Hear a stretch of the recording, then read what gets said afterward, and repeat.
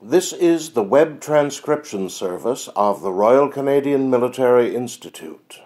On May 17th, the RCMI, in partnership with the Pillar Society, held a speakers' luncheon featuring Dr. Eric Jardine, Senior Research Fellow of the Centre for International Governance Innovation at the University of Waterloo. Dr. Jardine spoke to the topic of the dark web.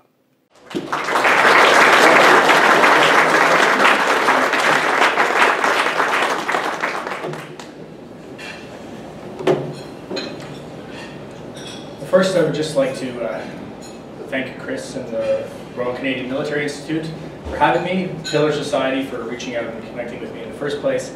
This is quite a treat for me. It's a pleasure to be here. It's my first time. It's a beautiful building. Secondly, with regards to the publications here, we are going to be handing them out. They're not all from me. That would be really self-serving. This is all my stuff. Look at how amazing I am. There's one paper in there that's written by the former Homeland Security Secretary, Michael Chertoff, and another paper written by two computer scientists in the UK who did a great job of mapping out parts of the dark web, and I'll be talking about their research here today. So if you are interested, there is some reading material for afterwards. So the main aim is sort of zoomed out and looked at the presentation from sort of 10,000 feet, is really to get at this idea of what role does the dark web play in the occurrence of crime today. And if you had to take away from that a single point, it's that more and more the dark web is being used in the arsenal of criminals of various stripes. I'll get through in some detail the different types of uses, but that would be the main point, that more and more people are turning to it because it is an effective tool. It amplifies capabilities and reduces transaction costs. But there is a caveat to all of that, and that is that you can't just turn from that conclusion that it's being used by criminals and say, shut it down. Public opinion may be of that mind, but there's both technological and moral reasons why it doesn't really work out to shut the network down. And I'll go through both of those in some detail as well. But all is not lost. Criminals are using it, but there are ways to effectively police the network. I'll go through some of the effective strategies that have been undertaken by law enforcement around the world. The list that I'll go through is by no means exhaustive, but it will give you a sense of the fact that despite the technological trickery used to produce anonymity, the system is not perfect. Humans are involved, and so the system is fallible, and you can catch criminals even if they are lurking in the dark recesses of the dark web. So by way of an overview, I really structured the entire presentation around 4 questions. Because it's so, the technology is new to most people, I like to start at a very basic level. So what is the dark web and how does it work? From there, I like to talk about what makes up the dark web, what kind of sites are we dealing with on the dark web. Following that, patterns of traffic. So sort of the idea that you might have 100 sites dedicated towards hockey, but most of that, the traffic actually goes to only one of those sites. And the other 99 are actually not that well trafficked at all. And finally, I'll talk about what should be done.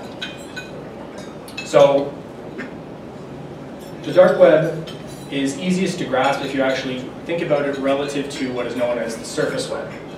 And the surface web is the part of the internet that we all use every single day. So this surface web is essentially everything that's publicly indexed by Google, by Safari, or by Edge or Internet Explorer. And it's everything that's publicly accessible. So it'd be blogs, it'd be the CBC News site, it'd be the RCMI web page and things like that. The surface web is quite large. There's billions of websites out there, but it's dwarfed when compared to the deep web.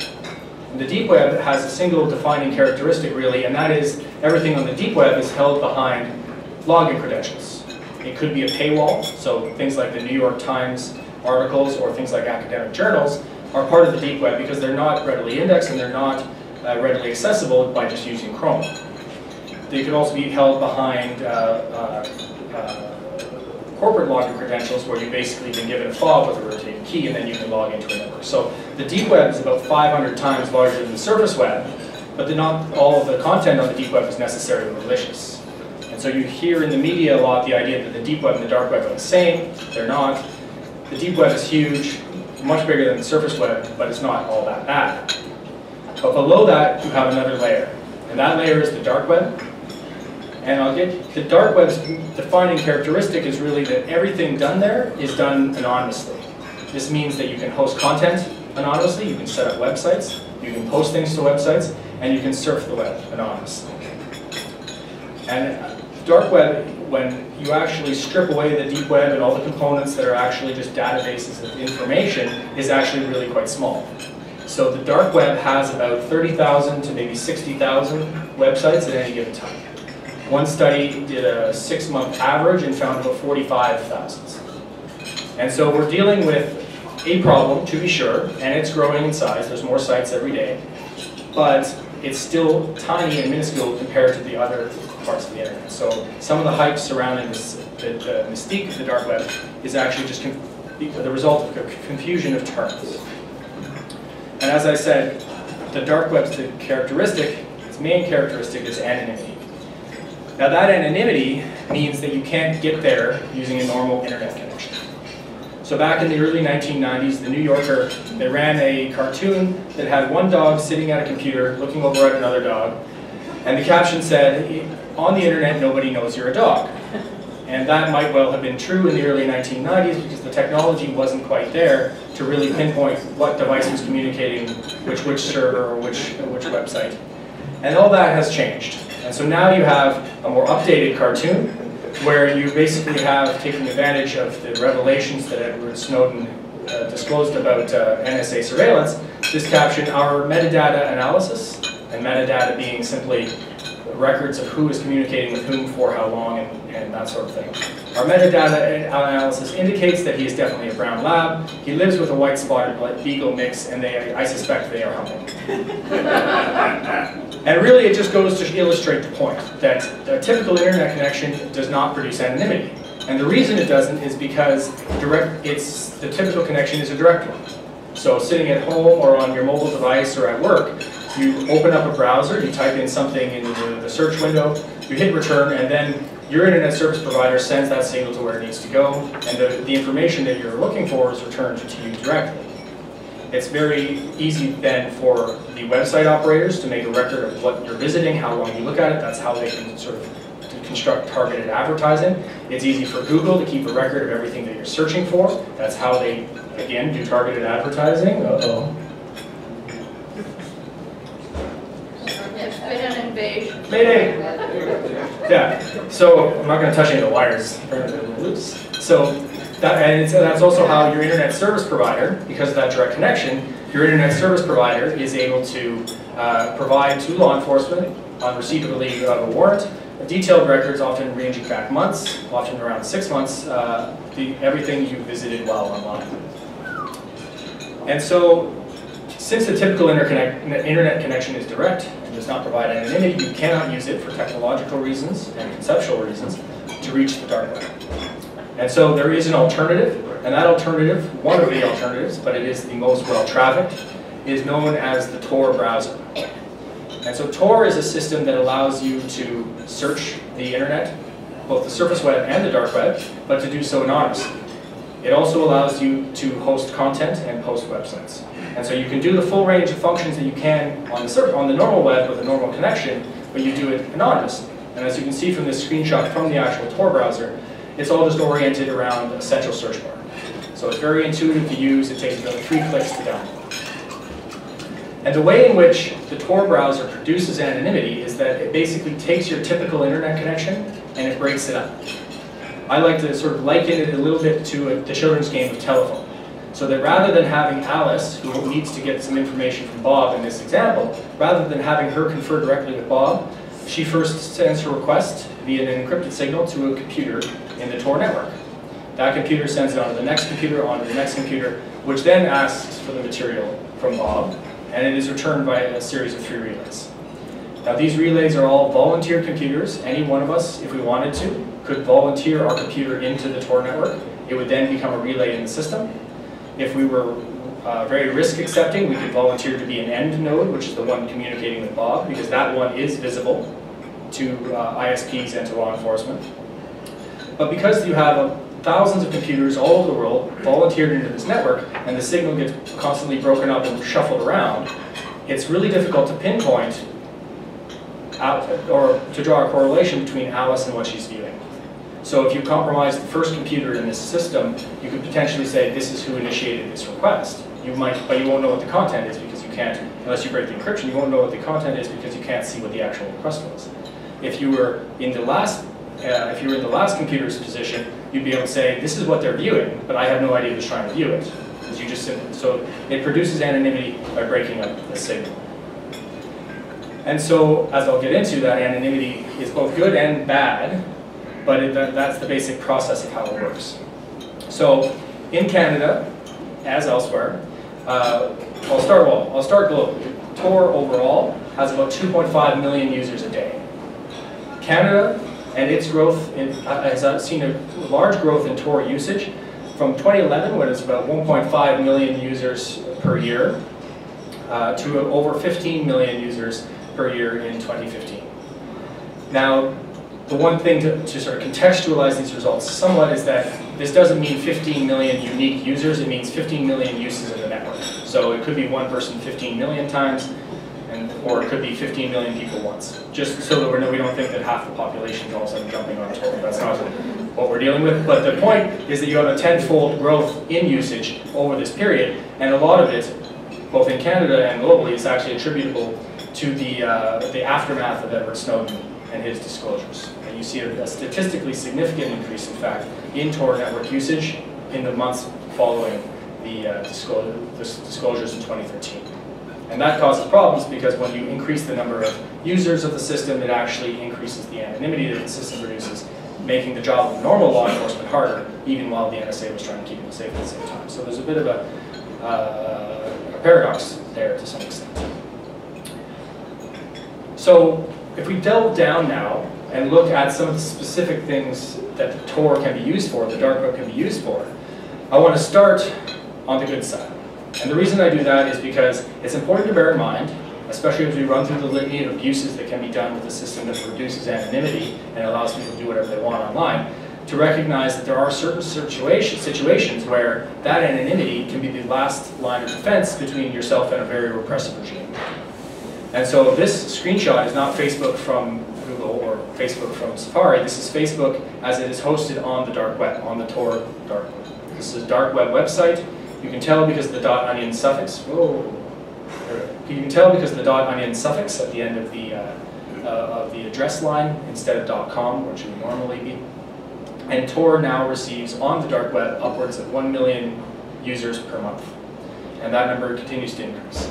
And they basically have set up the website as a way for people in repressive regimes to gain access to social media, to try to gain access to information, and to circumvent censorship and surveillance measures that are undertaken by regimes in China, across the Middle East, Africa, and elsewhere.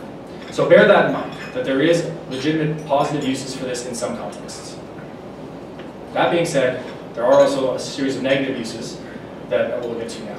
So the first I like to think of as an issue of the dark web finding a way to bridge the gap between someone having the motive to do something and the ability to do so. That's always been a gap that's prevented crime in the past, and one of the things that the dark web is doing is actually narrowing it significantly.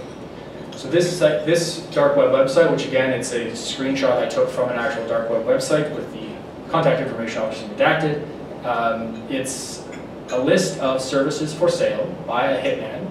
I don't know whether this site was actually valid or not, but it goes to illustrate the point, because there are hundreds of these out there, where they're basically selling services ranging from murder, crippling, rape, bombing, or beatings at a specific monetary price. The one that I find most troubling, for obvious reasons, but that really goes to show the sort of range of things that you can now purchase on these sort of sites, is this one here. That the going rate to have an underage family member raped is apparently $36,000. Again, I don't know if this site was actually operational, whether it was run by law enforcement or what have you, but this is one among many. There are thousands of sites or hundreds of sites like this out there. And so if someone wants to do something nasty, and they're not going to do it themselves, but they have the money to do it, they can now find a way to do this. There's also hacker-for-hire sites that are along a similar vein, and this is where you run into a different sort of problem where you have, for example, groups like ISIS attempting to hack the US power grid, but doing badly because they're not very good at it. And the nightmare scenario for everyone in the US administration is that they're going to find the skills on a dark web market just like this one, because there are hackers for hire out there. So that's one problem that the dark web is raising, is that there's a number of instances where people with malicious intent can now easily get paired with people with malicious ability. The dark web has also seen a proliferation of illegal marketplaces. Silk Road is probably the most famous of these. It started in 2011 and was taken down by a joint operation run by Homeland Security and the FBI in 2013. The operation was called Marco Polo, which I guess fits with the name of the website. Typically, these sort of markets tend to be dominated in large measure by drugs. So a study of what was for sale on Silk Road found that 90% of the top 10 categories were all drug-related, and 80% of the top 20, again, were all drug-related. Silk Road made billions in revenue and earned the main site administrator, who went by the moniker Dread Pirate Roberts, like from The Princess Bride, made him millions of dollars a year. He was eventually arrested, and I'll get to how exactly they managed to break up the Silk Road websites a bit later on. But it goes to show that you can find it's very easy to reduce, that the dark web tends to reduce transaction costs. And so now you have, for example, there's a story in the media right now of I think a high school age student in the UK who bought heroin on a dark web website, just like this one, and ended up having it shipped to his house, took it and OD'd. And so it's, again, just the transaction costs for what would otherwise deter people from trying to do something like that, like having to go to a bad neighborhood, risk running into police, risk physical violence, all these sorts of things. They're all eliminated. It's very simple. It's a click of a button. And you have drugs coming directly to your door. Another use for the dark web that's emerging is as a form of bag drop or money drop or ransom drop site. So there's always been kidnappings, there's always been ransoms, but for law enforcement, the time at which you had the highest probability of catching the criminals was when you had to exchange the money, because somebody had to show up to pick that up. And that's changed. So this is actually a digital version of the entire kidnapping scenario, where you have what is known as ransomware malware. It goes by CryptoLocker, CryptoWall, there's a variety of different other names for it. But what it basically does is someone will infect their own computer by opening a link on an email or something like that, and the malware will essentially encrypt their system, locking the user out of all of their applications and all of their programs and all of their data. You'll then get a pop-up screen similar to this one, where you'll essentially say your system was encrypted at this date, the keys for this particular encryption expire at this date, and down here in the highlighted portion, you'll basically say the price that we're charging is this number of bitcoins, which is an anonymous currency that you can even use to make transactions, and you have to pay it at this address, which will be a .onion Tor-hosted dark web website address.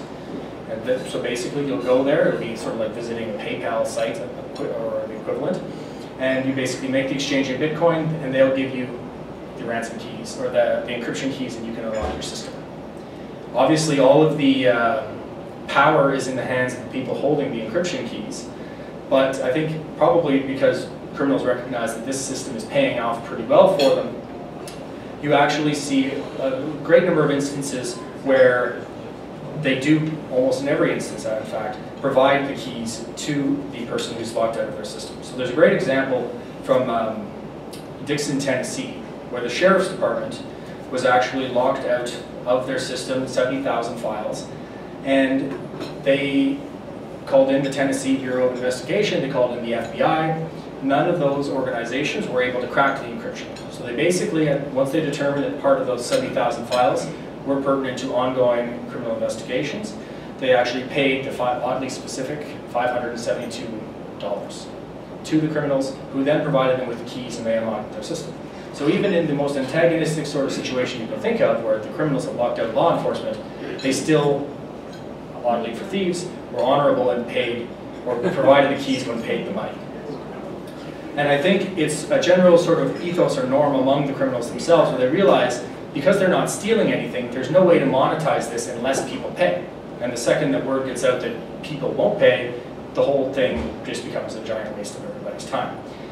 But because of its effectiveness, you've seen pretty astronomical growth In just 1 year's time, you had 4,400% increase of the use of crypto lockers and ransomware. That jumped from 8,274 instances as recorded by Norton Symantec in 2013 to 373,342 instances in 2014.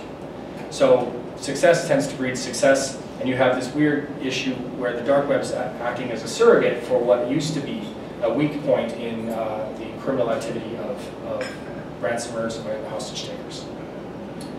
And finally, you have what some consider to be one of the worst forms of cyber attacks, although that's debatable in some ways. You have the dark web playing host for what are known as botnet command and control servers. And so I'll take a step back and just sort of explain all the ins and outs of that, just assuming most people aren't familiar with what happens here. Basically, botnets are a series of computers. It could be your phone, it could be your mobile device, it could be your laptop, it could increasingly be your fridge, your car, your printers. Anything with an internet connection and a bit of RAM can be infected with malware, and then it becomes a slave to a botnet control, command and control node. These botnets tend to be massive. They're ranging well into the millions on some occasions.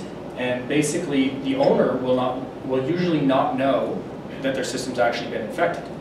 And the reason that they don't know is because all that the botnet does is basically use a part of its RAM and processing power to undertake an attack. Not enough to really shut the whole thing down. The point is not to target your computer, the point is to target a different computer. Often public-facing websites of banks who get targeted all the time. Government websites, which again get targeted all the time. But really anyone with a public-facing website can be targeted. And these are problematic for a variety of reasons, not the least of which is that emergency services and the like can certainly be targeted in times of crisis, basically knocking offline any potential recourse you could have via the internet. And so as the picture kind of graphically shows, you have an attacker on the laptop looking like an alien, apparently. I didn't make this one, but that's sort of what it looks like. Then they'll log into their command and control node, which will be hosted on the dark web. That control node will correspond with the millions of computers that are infected with the malware and that are essentially a slave to the commands of the attacker, and then they'll just bombard the victim with requests to view the website. So every website can only handle a finite number of requests, and if you go over that, you basically knock it offline or degrade the service. So it's like in a disaster movie when the protagonist tries to call loved ones and all they get is the recorded line, "We're sorry, all of our lines are busy, please try again later." It's essentially that, but digital. And so you have some estimates on the number of attacks per day, upwards of around 10,000. The average downtime caused by these attacks is about 2.3 hours, but it's not unknown for them to span well into over a day's time. And the average cost of these attacks per hour is about $40,000. Again, these are averages, so you've got to, there's some on the high end, there's some on the low end, but you get the point that the numbers are significant, and if you actually do some very rudimentary just multiplication of these averages, you end up with a figure nearing, or at least topping, $900 million a day in terms of the damage done by botnets. So they're a big problem. It's all digital, essentially, but they can cause some real-world costs for businesses around the world. And the other problem, to compound all of that, is that they're also really cheap to rent. And so you have another situation where someone might have malicious intent. They want to knock a competitor's website offline, for example, but they're not going to go out, write malware, infect a bunch of computers, make their own botnet, and then target them. Instead, they'll go to a dark web website or market, and they'll rent a dark web, or they'll rent a botnet. And so Trend Micro, for example, put out in 2012 some estimates on the cost of renting these sites, or these botnets. It was about $10 for an hour-long barrage. 1 day ranged anywhere from $30 to $70, and a week-long attack was $150. So if you stack up the cost of launching these attacks versus the damage that they can do, you really see that the scale that we're dealing with is being amplified by the internet, by the dark web. The scale or scope of what criminals can do is really being amplified, I should say. And so, like the rest of the internet, the dark web is playing that sort of amplification role in a very interesting and troubling way. So these are some of the specific uses. There are a few others that we can get into as we sort of go through this discussion, but these sort of show the point that there's a lot of nefarious uses to which the internet can be put, or the dark web, I should say, can be put. Now, if you back up a little bit, there's also been some efforts to try to actually look more systematically, in general terms, about the proportion of sites out on the dark web that are malicious and illegal versus legal and not so malicious. So one study by Deep Light that came out earlier this year found basically a 50-50 split when they were machine coding dark web websites, doing pull down of keywords from these sites. They found about a 50-50 split between whether they were illegal or illegal, using this being based on American laws. When they did human coding for a series of these, they found a split of 32 to 68, or roughly two-thirds illegal. Now the reason for that is essentially that criminals, like most people, value their privacy, but criminals, like most people, have even more costs to take sophisticated steps to try to ensure that some of the easy ways to find them, which would be things like machine coding bots, can't reach them. So things as simple as a CAPTCHA window would differentiate the human coding from the machine coding. So likely, if you had to pick one of these and say which one was more accurate in terms of a general proportion of sites that are legal versus illegal, the human coded is probably closer. So we're probably dealing with about two-thirds of dark web websites that are probably illegal in their content. Another study, and this is one of the papers that I have here with me today, was conducted by two computer scientists in the University of Portsmouth in the UK. And what they did was essentially take 40 computers and they volunteered them into the Tor network. As I mentioned, the whole thing's volunteer-based. So they added IP addresses, they made themselves part of the system, and they began at that point to pull down keywords from sites, not content, just keywords, just pulling down content in some of these cases would be illegal. And they basically started putting them into categories. And what they found was there's a wide range, obviously, of different sites out there, ranging from gambling, guns, chat rooms, and news websites, through to Bitcoin fraud, market sites, and drugs. Drugs made up the largest proportion of all sites, about 15%, according to this particular take at the distribution. But the number that I want to draw your attention to, because it moves us into the next topic of traffic, is this one right here.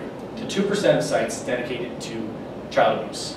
This would be child abuse imagery viewership, distribution, production, 2%.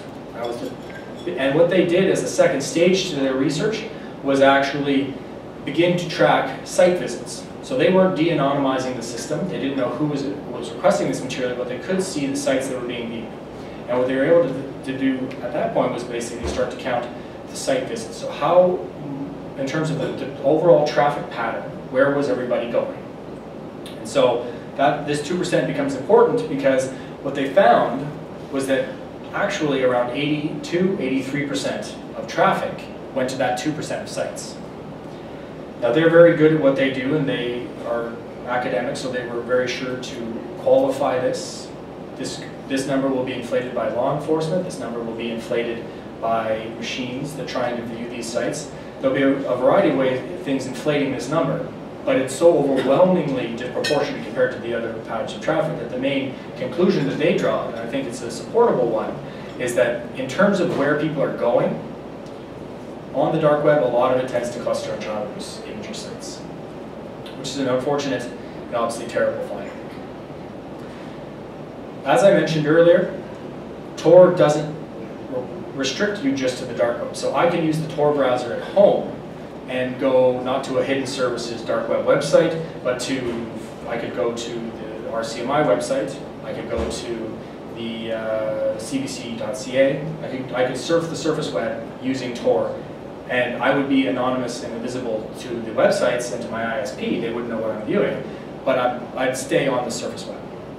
But there again, Cloudflare, which is a web services company that basically provide traffic management and security to websites of various stripes, what they've done is they released results, this should be 2016, not 2015, it was a couple of months ago. They released these results indicating that upwards of 94% of the traffic coming to the websites that they take care of, that was coming out of the Tor network, what they found was 94% was malicious. But the aim of this traffic was to essentially scrape websites and to try to find biographical information, be it names, phone numbers, or particularly email addresses that could then be used to send for spam email campaigns. And only 6% of the traffic that they found was not malicious. And so even when you're staying on the surface web, there still is a lot of ways to get up to criminal misdeed. And Cloudflare's estimates here, although disputed by the Tor project that runs the system, I think do provide a sense of the fact that using the Tor browser, even if you're on the surface web, still means it's easy enough to get up to no good on that front. And so when you take the sites that exist and you take the traffic patterns as they exist, both on the dark web itself and using the browser, but on the surface web, and you sort of stack that all up, again, next to the numbers I showed, the point I made earlier about the fact that there are legitimate uses in some contexts, and then you ask people, what should we do about the dark web? Should we shut it down? An overwhelming number of people, 71%, say that yes, the dark web should be taken down, taken offline. So this survey, which I had a hand in, polled 24,000 people in 24 countries. So we're talking a pretty global sample.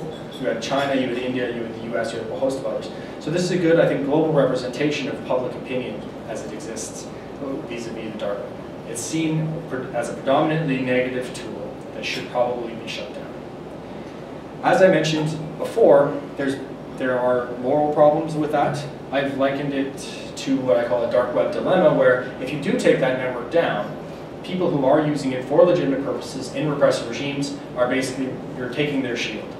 And that can actually lead, in some cases, to real-world physical harm for these individuals. If they continue to try to engage publicly and politically without the cover of something like Tor, they could actually end up in prison. So you are going to hurt people if you just shut it down outright.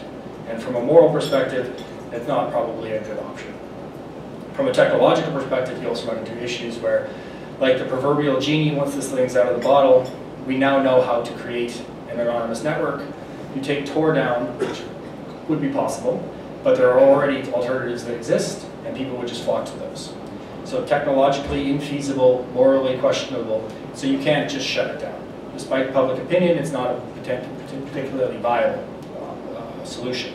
And so what I propose as an alternative is you basically deal with the fact that there is bad things going on, and you try to reduce those as much as possible, and in doing so you make the network sort of in net terms a bit better.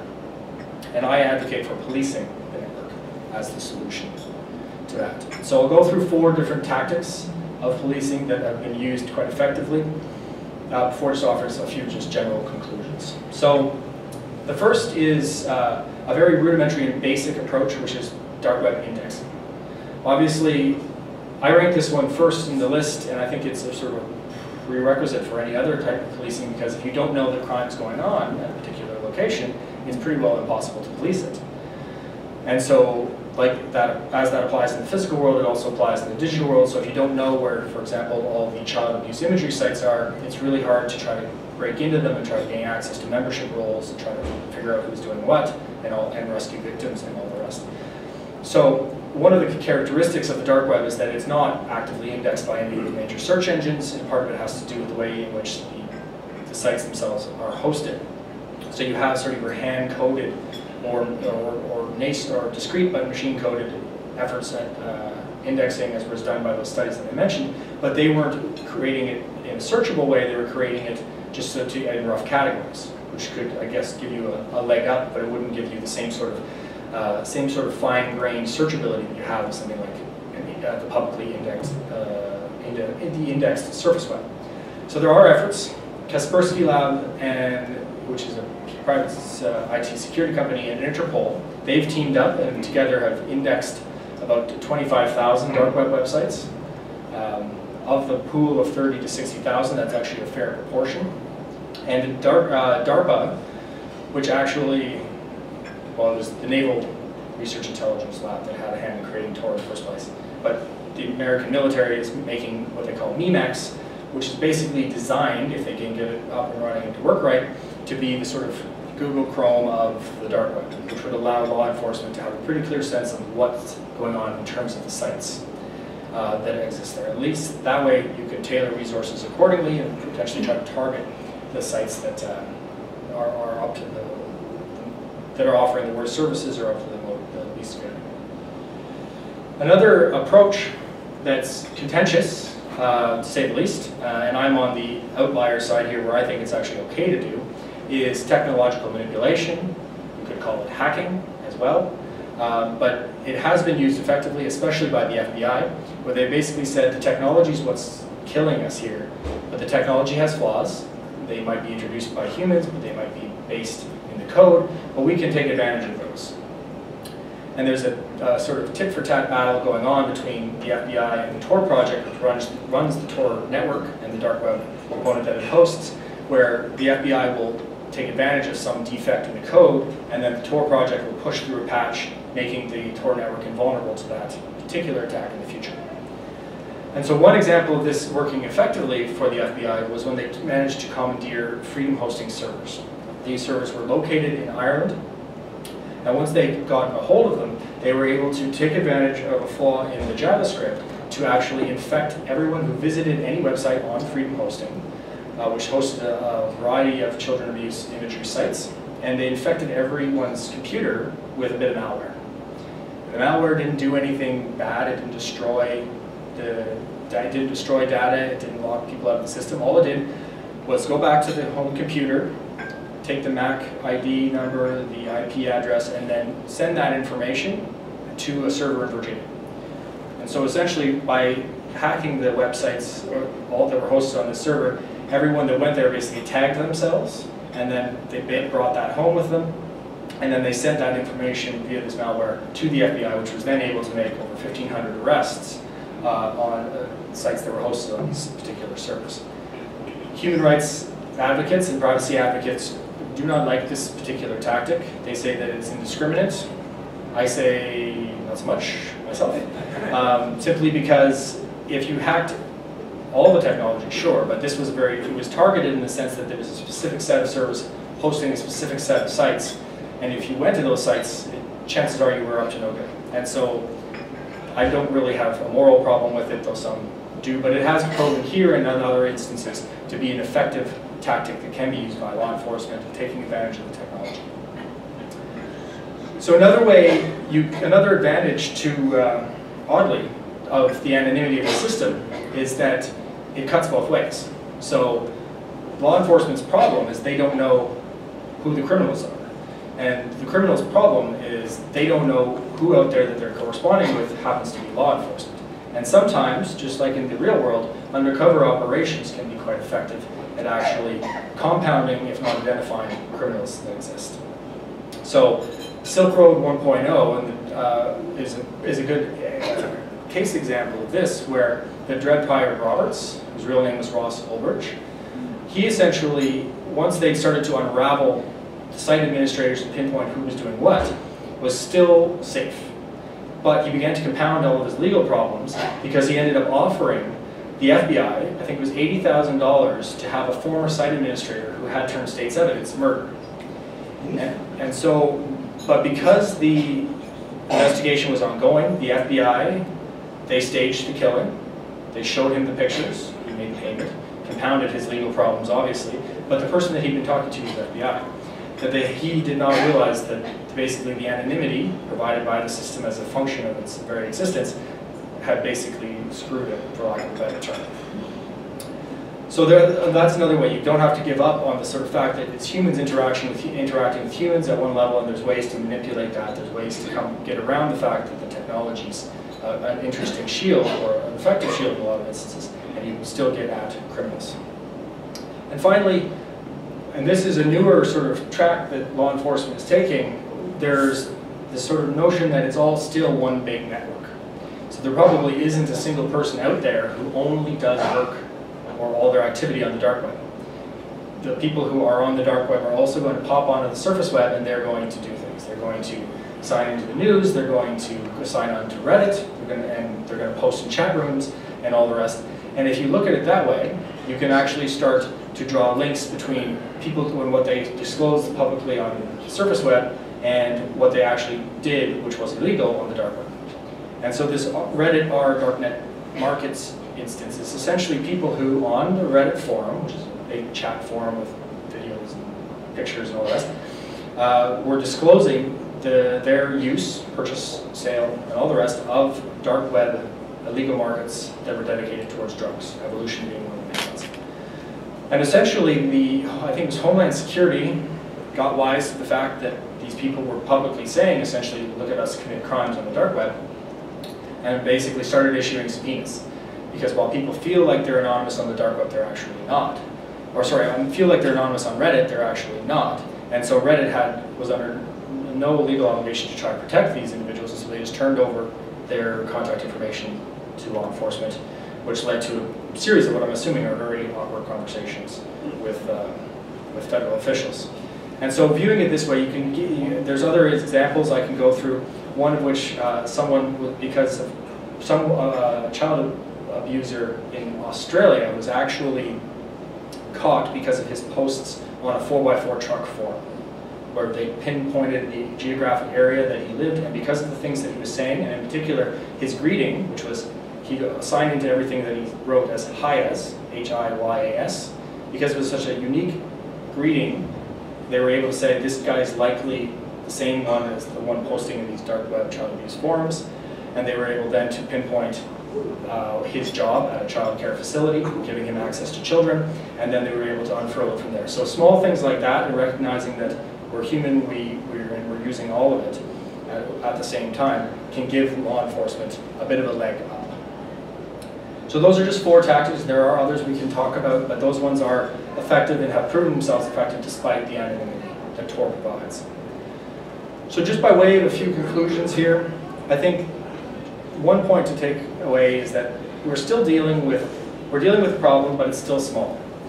That across every measure, the dark web is minuscule when you compare it to the surface web, and the magnitude of trouble you can get in may be larger, but the proportion of people actually using it is still relatively small. 2.5 million users a day is tiny compared to the global traffic flows that you actually have. The problem, of course, is that due to revelations about NSA surveillance and other trends, those numbers are growing. And as they get bigger, the network becomes harder to police because there's just more noise for the signal that you're trying to look for. Another conclusion is obviously, as I think some of the sites indicate quite well, you have seen a shift. That criminals, overall, they've shifted online. And in particular, criminals are starting to increasingly shift towards the dark web, simply because why not use a readily accessible and easily quite functional tool if you can, and if it's going to provide you with some degree of protection. There's no point in avoiding it, and criminals are getting wise to that by the dozen. And so finally, I'll conclude with this particular thought. I would reiterate again that I don't think shutting it down is a viable alternative, although public opinion, especially in the US, might swing in that direction. And I don't think so. I don't think you can shut it down, as I said, because it will harm people who do need it for legitimate purposes, and because it'll just basically turn into a giant game of whack-a-mole that ultimately will prove to be a waste of resources and ineffective. But at the same time, as I like to think I pointed out, you can police it, and you can do so effectively, and in so doing, you basically reduce those harms that we've talked about today, making the network a better place overall for everybody. So I'll conclude with that, and just thank you all very much for your time.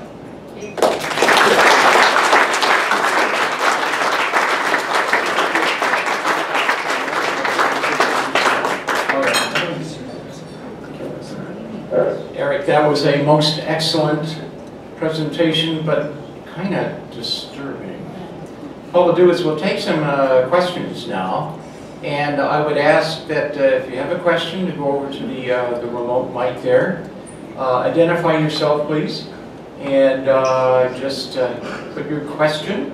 Say, ask a question, please, and we'll get some answers from Dr. Eric. Thank you.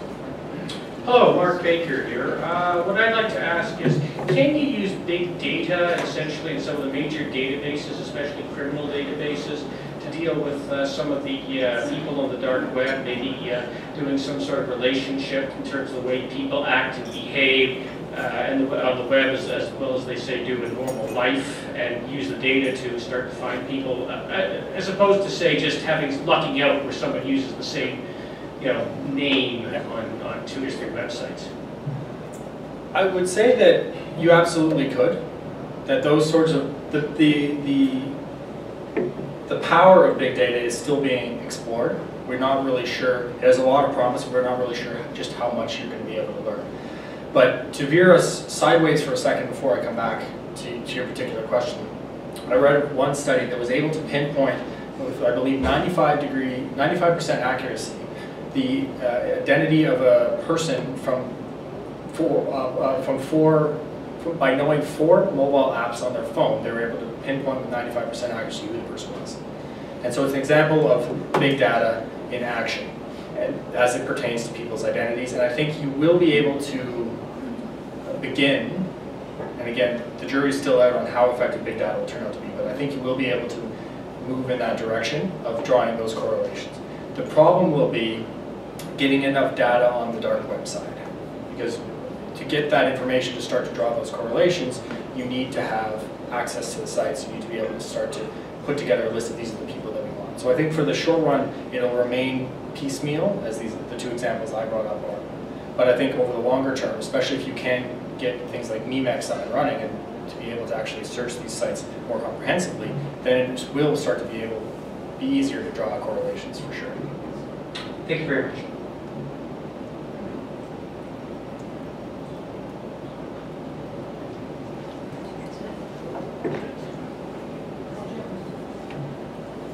Hi, Ron Reed. Just a question from my own information, and I think others in the room. I've got a laptop at home, and I've got a wife with all sorts of hardware connected to the office. How much is it going to cost me a month to have some guru wipe it all clean on a regular basis to make sure I'm not being used? Well, I would say prevention is probably your best bet. There's interesting numbers out there about just how effective a little bit of prevention can actually go. So there, in 2009, before a Senate committee hearing, I forget, one of the federal agencies, maybe NSA, actually came out and said, if you just configure all your stuff right, you'll block 80% of attacks. But there's another study by Verizon that came out in 2015 that said if you updated all the patches on your computer, so you get those annoying bubbles that says please update Adobe, please update whatever, those are often important because they're often linked to security vulnerabilities that the company has found, and they're pushing through a patch to try to make you safer. So they're annoying to do, but they actually keep you safe. But the problem is, this one study by Verizon found that 99% of exploits that were undertaken during that year actually used a vulnerability that had already had a patch published for it. So basically taking advantage of people who had not yet patched their systems. And so basic steps of prevention like that are probably better than paying someone to wipe it clean, but at a certain point you might need to do that. But I'm not, there's probably security experts in the room who are more on the dollar figure side of things, but I would just say, yeah, a little digital hygiene goes a long way.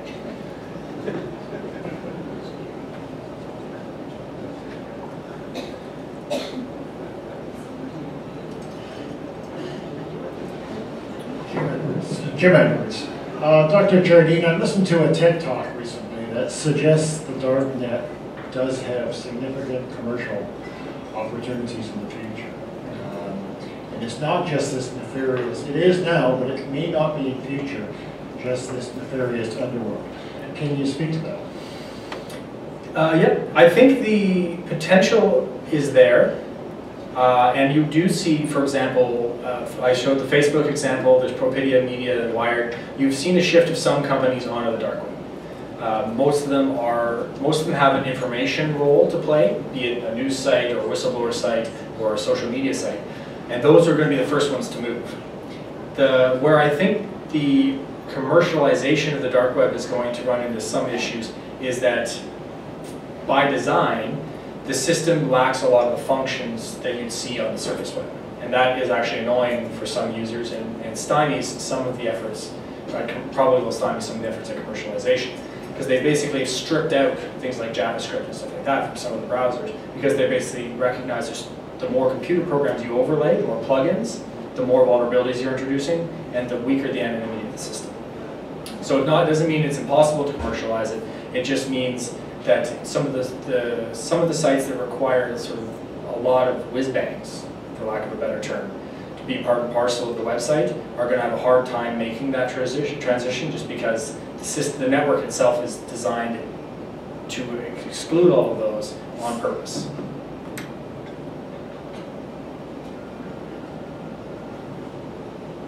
Patrick Graham, can you just give a quick potted history of how it started, like what Tor is and just the origins of it? Yeah, absolutely, absolutely. So Tor is run by the Tor Project, which is an incorporated not-for-profit in the United States. So their main funder at this point in time, as it has been since 1990 when I believe the code went public, is the US government, oddly. The origins of the code itself is actually Naval Research Labs. So the US government made the technology and then essentially released it to the public. The sort of political economy of that choice is still a little murky. My basic understanding of it was twofold. The US military, which designed it, wanted to use it for communication purposes, and they recognized that if only the military was using it for communication purposes, it basically makes it very easy for enemies to be like, this is the military, we need to target any signal of that sort. And so they tried to just throw a bunch of hay in with the needle by making it public. And then you have now, the State Department has jumped on the bandwagon because they recognize it as a very useful tool for human rights activists and freedom fighters around the world. And so they provide the funds to the Tor Project under the idea that it helps spread democracy and human rights, which is part of their sort of internet freedom agenda. So when I mentioned earlier about public opinion saying maybe shut it down, in the US, like elsewhere, a majority still say shut it down, and the US would be the one jurisdiction, if you wanted to railroad the dark web in the short term, they'd be the jurisdiction that could do it, because they provide the funds to the Tor Project, and because it's incorporated in their territory. But the problem there is, it still would be difficult to do because all the computers are hosted globally. So you sort of have this weird interplay of international politics, you have the interplay of military operations, you have the interplay of human rights activists and just government bureaucracies and sort of path dependency. We've always funded them, so why not keep funding them? All these sorts of things all coming together to create a technology that really does cut in two different ways.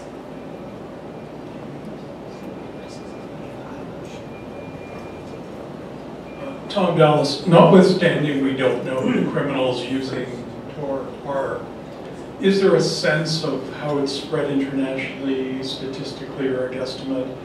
And I'm wondering, with respect to policing, are there any special laws required to actually police it effectively and then obviously identify and capture people?